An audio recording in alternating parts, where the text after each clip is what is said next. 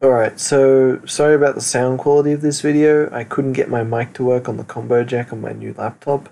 But essentially this video is about overclocking your laptop monitor. Now I've already got mine overclocked with 65 Hz, as you will see in a sec.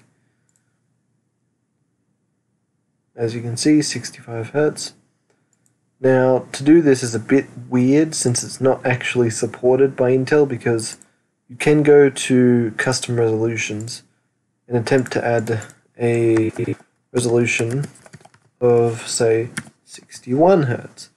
But as soon as you try to, it says you've exceeded the maximum bandwidth capacity. Obviously that's not true, so we're going to fix it.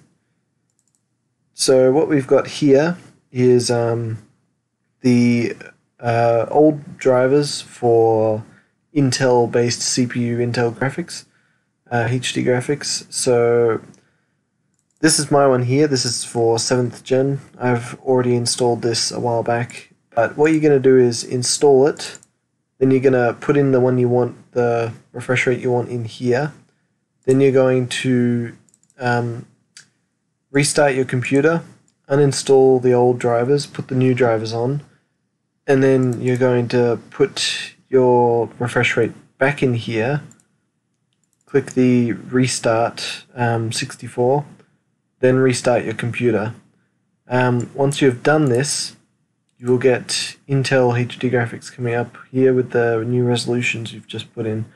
I would show you, but obviously I can't restart or mess with graphics settings whilst I'm recording. So essentially just follow those steps and you should be successful.